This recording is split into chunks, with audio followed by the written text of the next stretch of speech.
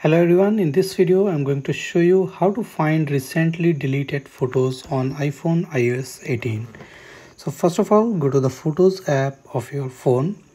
Now as you can see at the bottom there are no options, and in earlier versions iOS 17 or 16, 15 there were few options at the bottom from where you need to click on albums, then you will get the recently deleted option. Okay, so here in photos in iOS 18 you need to simply scroll down till the bottom, and then you'll find some options just like this. So under utilities you can see recently deleted option is coming. Tap on there, and now you need to use a Face ID to unlock this album, and now you will be able to see all the recently deleted pictures, and now you can select and delete them permanently. So this is how easily you can do it on your iPhone or iPad having iOS 18. So thank you for watching the video.